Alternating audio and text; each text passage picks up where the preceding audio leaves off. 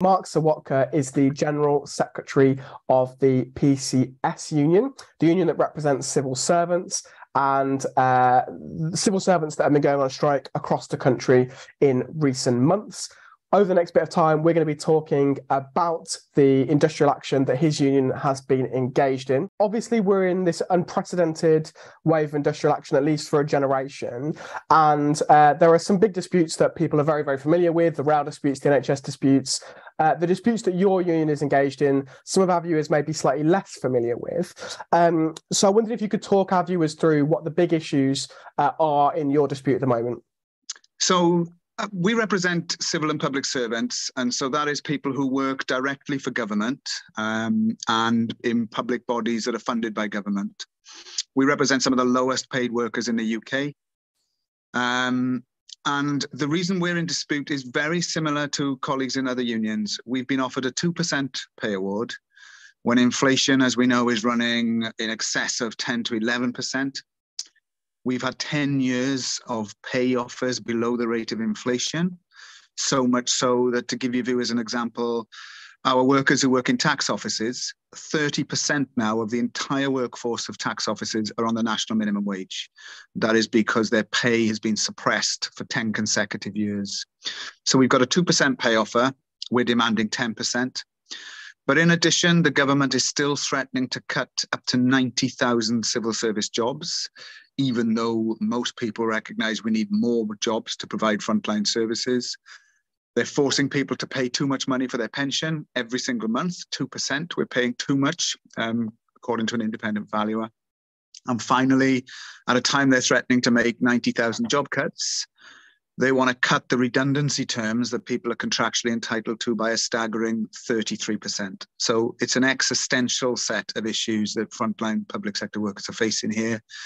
And that is why we voted to strike by a historic high vote in the civil service. 87% of people voted to strike.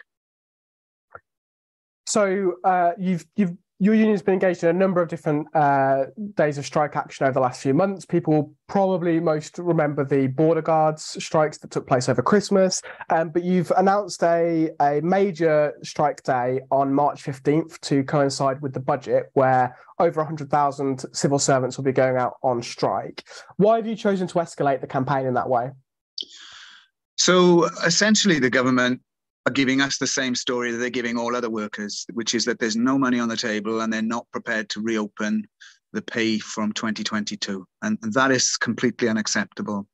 So our tactic has been to have everybody out on strike. So we were out on the 1st of February alongside hundreds of thousands of teachers, train workers, and college lecturers. But before that, we've run a series of targeted, sustained strikes, bringing people out for extended periods. So you're right, we've had the border force out over Christmas at the airports, but we've also had DWP workers out in the Northwest, and we've got another 20 days of action there. We've had strikes in the DVLA, the people who issue driving licenses, strikes of driving examiners, strikes in the DEFRA area. So next week, we've got the Animal Plant Agency out on strike. We've had the Rural Payments Agency out on strike. And we've now announced everyone out on the 15th of March, but also further strikes in the border force, in the ports that serve Dover, more strikes in the DWP. The British Museum will be out on strike all of next week, meaning that the British Museum is likely to be closed in London. And this is part of escalating our action to increase the pressure. So the 15th of March, we chose, number one, because it's budget day. And many of the civil servants involved in supporting the government to deliver the budget will be on strike, including people in the Cabinet Office, including people in Downing Street. And if we win our reballot, every single member in the tax office. So industrially, it's an important day for the civil service. There will be picket lines literally at the bottom of Downing Street when the Chancellor leaves Downing Street to drive across to Parliament. So it'll be a very eye-catching, significant industrial day. But also, we know that the teachers are out on strike on the 15th of March, and we're hoping again to see lots of workers come together to make it clear to the government that we're not giving up and we're prepared to escalate if we have to. And so in terms of making it clear to the government, obviously you're seeking a resolution to this. Your members don't want to be on strike. You don't want to be asking your members to take industrial action. Do you have any update in terms of where talks and negotiations have got to? Do you think there's any prospect of an agreement close on the horizon? No.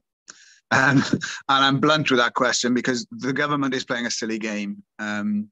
We can see that wherever the government is not directly involved, progress has been made. So if you look in Scotland and in Wales, for example, we'll see that the Welsh and Scottish government have increased their pay offers.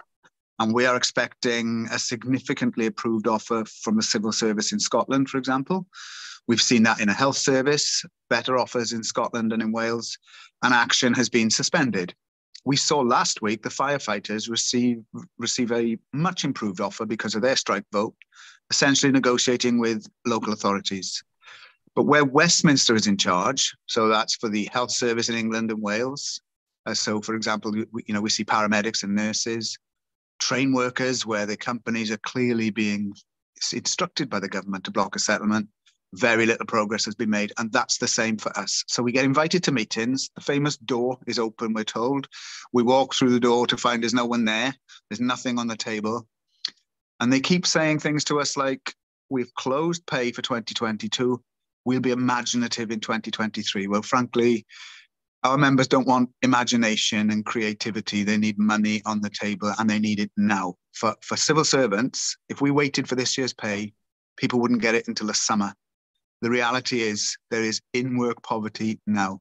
I don't know if you know, Chris, but 40,000 civil servants are using food banks, and 45,000 civil servants claim in-work benefits, many of whom administer those benefits in our job centres because they are the in-work poor. So we can't wait for creativity in the summer. We need hard cash on the table now. And at the moment, the government is saying no. And that's why the strikes are escalating. So just to move a little bit broader on the kind of wider context of this dispute and the action that your union is engaged in, obviously you were a general secretary of the PCS in the early 2010s when there was the kind of last major massive upsurge in disputes, with the pension dispute being the big one. This set of action that a range of unions are engaged in feels different. It feels like this is firstly that unions are fighting and they're really winning, like the FBU have, like Unite are across the country and others. But also the scale of it appears to be and feels much bigger, and the public support for the industrial action appears to be much stronger than it was in the early 2010s as well. What's your assessment of what this wave of industrial action means for the trade union movement, not just in the short term for your members and the pay that's in their pocket and their conditions, but for the trade union movement and its power and strength in the economy and society more broadly? Well, it's a great question, and I think you correctly identify this is very different to 2011. Our union was one of the instigators of the 2011 mass strike. We took action in the June of that year alongside teachers and lecturers over pensions, 4 unions. Some attacked us at the time, including the leader of the Labour Party, who was attacking people for going on strike over pensions. But our action directly resulted in 29 unions and 2 million people being on strike in the November of that year. The problem with that is that I think some unions went into that dispute very much seeing it as, the famous quote was, people need to let off steam. And it was a one-off gesture that faded away. And in fact, it was only PCS, Unite, and I think one other union who carried that strike on past the 2011. This is different. This is different because essentially we've got a series of separate disputes, all caused by the same reason, the cost of living crisis, both in the public and private sector, that have their own dynamics.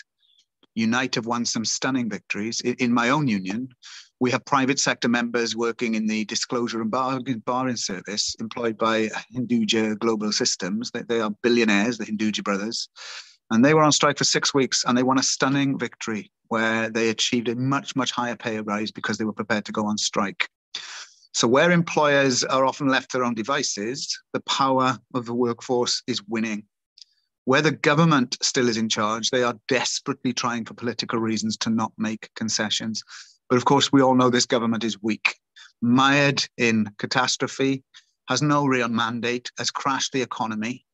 And I think the reason these strikes are so significant is they enjoy immense public support. I mean, I've been a general secretary for 2 decades. I've never seen opinion polling that supports strikes the way that it is now. And although the NHS strikes are the most important, even civil service strikes, that people don't often know what civil servants do, you still find 40% of people strongly support the strike. I think that's because everybody's suffering. Everybody can see the government's incompetent. Everybody's paying huge energy bills, sees inflation going through the roof, and people have had enough. So I think these strikes are winnable. I personally believe it's a matter of time before we win significant concessions right across the board because of the government's weakness and because of the strength of our case. And long term for the unions, this could be such a significant moment. The NEU recruited 41,000 new members in under 3 weeks. In my own union, our membership is now higher than at any time since the Tories stopped us deducting union dues from people's pay packets in order to try to bankrupt the union. We are growing at a rate we've never seen before, but also more people are becoming active. And the picket lines, Chris, that we had on the 1st of February were an absolute joy to be at. They were young, they were diverse, they were full of people being on strike for the first time who, if I can put it this way, were enjoying the fact that they felt liberated and were prepared to fight back. Some of the spontaneity on picket lines, you could see the people felt empowered. And I think when that genie's out of the box, it cannot be put back in. So I think now we have to keep fighting and winning. And I've always believed when working class people come together and win, that gives them the power to fight for more and more, and it can be actually quite transformational. And I hope that is where we are going to go. I very much hope so, and I think the conditions are very promising. So I wanted to ask you about the minimum service levels bill and the anti-strikes law that's currently going through Parliament, but I had a quick question for you before that, based on what you said at the beginning of that response. So you mentioned that in the 2011 disputes, the Labour leader criticised the trade union movement. In the current context, we have this biggest wave of strike action for a generation. I think it wouldn't be uncharitable to say that the Labour leadership's position on these strikes has been tepid at best. What do you make of the Labour Party's position on these disputes? Well, I think it's tragic that history seems to be repeating itself, that we have a Labour leadership, I think, that believes it's going to win, but believes it's going to win because of the unpopularity of the government, rather than itself presenting, I think, a fairly bold and radical programme. And I believe that is a massive missed opportunity, because Keir Starmer's popularity, in my view, amongst working people would go through the roof if he got off the fence and stopped just saying the Tories should negotiate and say where he stood. If he came out and said, no worker in Britain, whether public or private sector, should be poorer at the end of the year than they were at the start, through no fault of their own because of cost of living crisis, people would think that here's a man who's actually got some convictions and he's prepared to talk about them. So I think that their position actually is a massive missed opportunity. But I take some comfort from the fact that we've had loads of progressive MPs on our picket lines. And they've been, so Caroline Lucas supports our picket lines, the SNP have been on our picket lines, so have Plaid Cymru, but so have a core of Labour MPs, those who are ignoring the instruction to stay away, you know, not just the old guard like John McDonnell and Jeremy Corbyn, although now he's not officially a Labour MP, but the new breed, Zara Zoltana, Bel Rabiro Adi, and many, many others have been standing with workers, and I think they get it. And I wish Keir Starmer would actually get it, because waiting for an election to fall into your hands, I think, is a very dangerous game. I think you should fight for every vote and inspire people. And this is a missed opportunity. And so then finally, on the anti-strikes bill that's currently going through Parliament, there appears to be some disagreement within the trade union movement about the strategy to defeat this. So you've seen the TUC in particular talking about legal action. I spoke to Matt Rack from the FBU a few weeks ago, and he expressed scepticism of that, about the legal system being the mechanism to defeat the bill, and instead talked about mass mobilisation on the streets. How do you think the trade union movement can defeat this pernicious piece of legislation? So I tend to take the view that you should try everything. You shouldn't try one thing and promote it necessarily over another, or try one and wait and then take plan B. So I am in favour of taking legal action. You know, my own union has won, I think, 8 High Court victories over the government in the last 5 years. I think workers quite like it when you go to the courts. It's not in our interest to make illusions in the courts, and ultimately we shouldn't put all our faith in that system, but we should try. I saw the leaked emails from government part of the beauty of being a civil service union leader is you get lots of things fall into your lap. and I can tell you that those emails made it clear the government considered three options. One was to completely ban trade unions in swathes of the public sector. Second one was to do a prison officer style ban on any right to strike in certain parts of the public sector. Thirdly was minimum service levels. And the staggering thing was they ruled out the first two because they didn't think they could legally get away with it, not because they had any moral concerns that it may be wrong. So when I see Grant Shapps saying, of course we believe in the right to strike, Grant is lying. Grant Shapps is lying. He would have banned the strikes if he thought he could get away with it. They know on minimum service levels, according to the briefings I've seen, that they're legally vulnerable. So we should fight it legally. But at the same time, we must also do mass mobilizations. We should get people on the streets. We should make clear the right to strike is critical. And it's not a coincidence that they're clamping down on it now when there's more strikes in Britain than many of us will have seen in decades and decades. So ultimately, the best way to defend the right to strike is to strike now and to win. And in striking, making sure that all of our members understand that the Tories want to remove that right from them in very real terms, that a minimum service level is legally conscripting people and forcing them to work. It is actually giving people no rights whatsoever. So we need to be on the streets, yes. We need to make it a core of the mobilization that we're doing now and explaining to people that they're fighting now and winning, but the Tories want to take that right away from them. And we need to ensure that we make it very, very difficult for the government to believe it can get away with it. At the same time, fight legally in the courts.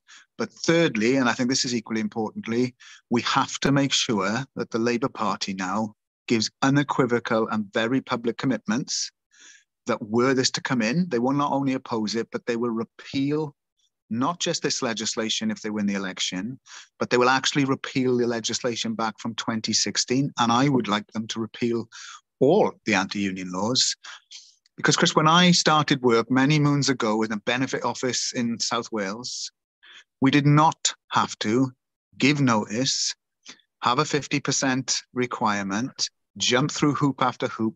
Workers could get together, collectively make a decision and could go out on strike. The scales have tipped now so massively in favor of employers that it's actually a miracle that so many unions are able to fight now. That is a cause of workplace organizing and fighting hard battles.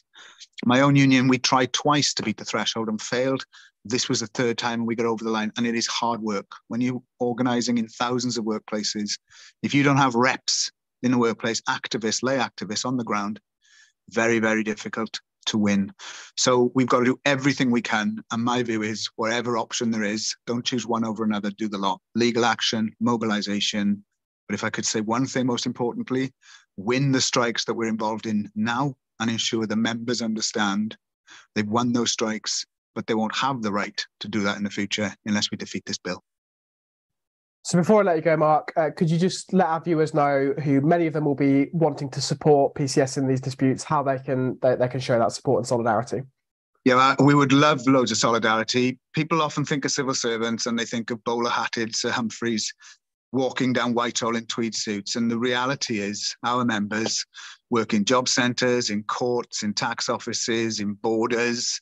They are incredibly low paid, but they work in every single part of the UK. When we're on strike on the 15th of March, that will involve 2,500 workplaces in cities, in villages, in towns. We will have picket lines. We currently have on our website the ability for people to donate to our hardship fund. We have ways of people showing their support. My own view is the single most important thing people could do is get to a picket line, organise supportive meetings in towns, marches, and ensure that what we say, and I think this is a key point to finish, is there are no deserving and undeserving workers. There are no group of workers who deserve more than other. We all deserve, whether we're in the public or private sector, whether we're a nurse or a job centre worker or work on the railways, to not be bullied at work, be threatened with job insecurity and have our cost of living cut. So in supporting PCS, I hope people also support the picket lines and disputes of the health workers, the train workers, the postal workers who've been fighting massively. And then if we do that, we won't just see one victory, or we won't just see victories in some parts of the economy. We could see a real return to an upsurgent trade union and labour movement that is winning. And I think that is the best contribution that we could make for the future generation of trade unionists, for students and young people who will be going into the workplace. We need strong unions ensuring workplace justice and justice across the economy. So donate if you can, get to the picket lines, but most of all, support all the disputes that are taking place. And hopefully, Chris, on your show towards the middle and latter part of the year, we can be reviewing how this was the year when workers fought, they won, and now we're looking forward to improving our lot even more in the future. I'll definitely make sure to get you back on when the PCS wins these disputes. Mark, it's been an absolute pleasure. Thanks so much for joining us. Thank you. Really enjoyed it. And sorry again for the technical glitch at the beginning. Cheers.